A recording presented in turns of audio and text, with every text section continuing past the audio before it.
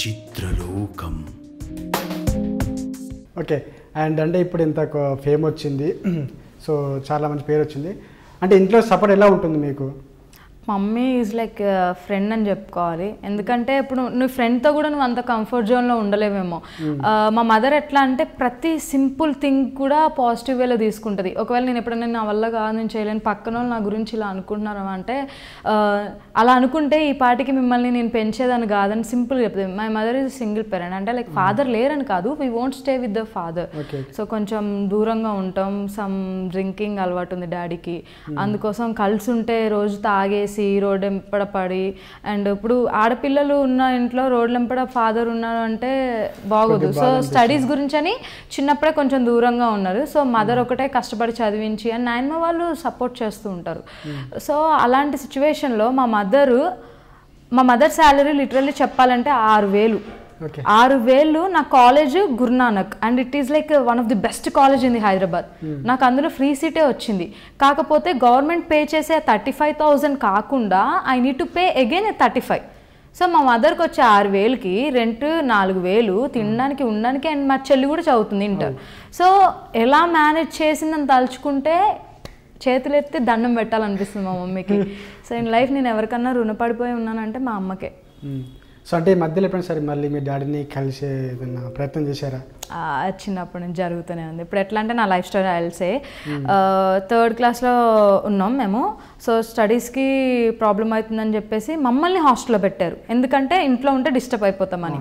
హాస్టల్లో పెట్టిన తర్వాత మా father use to like తాగనంతసేపు is like ఎంత మంచి పర్సన్ అంటే అసలు ఇంకా అలాంటి ప్రపంచంలో డాడ్ ఉండడు, అలాంటి డాడ్ ఉండడేమో అని అనుకుంటాం. తాగిన తర్వాత ఇంకా మమ్మల్ని ఏమండు, నన్ను కానీ చెల్లిని కానీ. మమ్మీని అంటే కూడా ఇష్టమే, మా మదర్ది ఫాదర్ది లవ్ మ్యారేజ్, కానీ తాగేసి కొట్టడం.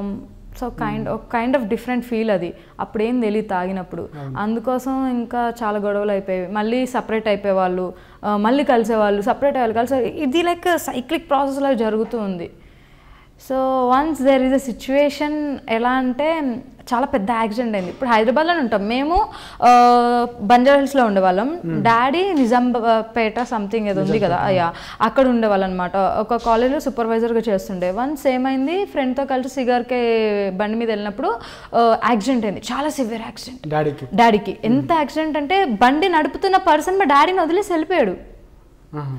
మా డాడీ చావు బతుకులు ఇంకా అందరు అక్కడ ఉన్న వాళ్ళు చచ్చిపోయారు అనుకున్నారు. కాళ్ళు మొత్తం కోడికి తిరుగుతాయి అంటారు కదా, అట్లా తిరగడం మొత్తం ఇవన్నీ అయిపోయి చచ్చిపోయారు అనుకున్నారు. అక్కడ ఉన్న వాళ్ళు ఎవరో గాంధీ హాస్పిటల్లో జాయిన్ చేయించారు. ఎవరు తీసుకెళ్లారో తెలియదు, కానీ వాళ్ళు నేను లైఫ్ లాంగ్ గుర్తుపెట్టుకోవాలి. వాళ్ళు ఎవరో కూడా నాకు తెలియదు, ఎందుకంటే మేము చిన్నపిల్లలు. అప్పుడు నేను 6th క్లాస్ 7th క్లాస్ అంతే. సో గాంధీ హాస్పిటల్లో జాయిన్ చేయించేశారు. అండ్ మా మదర్కి ఫోన్ చేశారు, ఇలా మీ హస్బెండ్ అంటండి రోడ్ మీద పడిపోయిన. మా మమ్మీ షాక్. వెళ్ళిన తర్వాత అక్కడ ఇంకా బతకడు అంటున్నారు. గాంధీ హాస్పిటల్లో ఇంకా మా మదరే, ఇక్కడ నుంచి మేము ఉండే అడ్రస్ మా డాడీకి తెలీదు. మేము మా డాడీకి తెలియకుండా, అంటే లైక్ మేము ఉండే ప్లేస్ తెలియకుండా బ్రతుకుతాం. వెళ్ళి మా డాడీని అప్పుడప్పుడు కలిసేవాళ్ళం. ఎందుకంటే ఇప్పుడు అడ్రస్ తెలిస్తే తాగేస్తాను వచ్చేవాళ్ళు, ఇష్యూ అవుతుంది అని చెప్పేసి. అయితే అలా యాక్సిడెంట్ అయినప్పటికీ ఇంకా మాటలు లేవు. మా మదర్ ఇంట్లో నుంచి ఇక్కడ మా మదర్ జాబ్ లీవ్ పెట్టేసి ఇక్కడ నుంచి తీసుకెళ్ళి వండి పెట్టడం చేసింది. ఎంతైనా కట్టుకున్న భర్త కాబట్టి షీ నీడ్ టు డూ. వెళ్ళింది, బాగానే ఉంది. వన్ ఫైన్ డే మా డాడీకి ఆపరేషన్ చేయాలి కదా, ఇంకా అది మొత్తం బతికాడు అనగానే అమ్మయ్య అని ప్రాణాలు వేసి వచ్చింది. సరే అని చెప్పేసి ఇంకా ఆ కాలుది ఆపరేషన్ చేయాలన్నారు. ఒకరోజు అన్నారు, మళ్ళీ పోస్ట్పోన్ అయింది. దాని తర్వాత ఏమన్నారంటే అది కాలుది మిగతా వాళ్ళు ఎవరైతే ఉంటారో, అంటే సేమ్ కేటగిరీకి చెందిన వాళ్ళు ముందు వెళ్తున్నారు, వాళ్ళు కాలు తీసేసి బయటకు పంపిస్తున్నారు పేషెంట్ని. అట్లా మా మమ్మీ చూసేపటికి టెన్షన్కి, ఆ రోజు మా డాడీ ఆపరేషన్ ఉండాల్సింది, ఆ రోజు లేదు నెక్స్ట్ డే ఉందని చెప్పారు. ఈ టెన్షన్లో మా మమ్మీ ఇంటికి వచ్చే ప్రాసెస్లో ఏమైందంటే బస్ కింద సికింద్రాబాద్లో పడిపోయింది. మొత్తం పళ్ళు ఇవన్నీ ఊడిపోయి రక్తం అయితే కాలేజ్ స్టూడెంట్స్ ఎవరో లేపారు. మా మమ్మీ అలా వచ్చేసింది, ఇంటికి వచ్చి ఏడుస్తుంది. ఇంకా గట్టిగా మా మదర్ని బ్లడ్తో చూసేపటికి నాకు ఇంకేం అర్థం కావట్లేదు. మేము ఇంకా ఏడ్చేస్తున్నాం, మమ్మీ ఏమైంది మమ్మీ మమ్మల్ని పట్టుకుని అసలు మీరే గుర్తుకొచ్చారు నాకు అని చెప్పేసి ఫుల్ ఏడుస్తుంది. ఇంకా దాని తర్వాత చెప్పింది, ఇలా పడిపోతే ఎవరో కాలేజ్ స్టూడెంట్స్ లేపారు నన్ను ఇది అని. మొత్తం అప్పటికి మా మమ్మీకి పళ్ళు ఇక్కడ పోయినాయి. And literally now we are in to facing the situation like మా మదర్కి ప్రాపర్గా తినడానికి పళ్ళు లేవు.